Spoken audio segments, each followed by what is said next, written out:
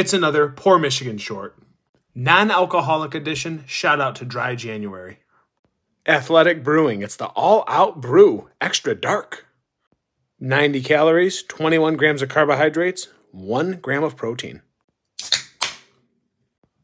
She's a beauty. Looks like a stout or porter if I've ever seen one. This is one of the most calorically dense athletic beers I've seen.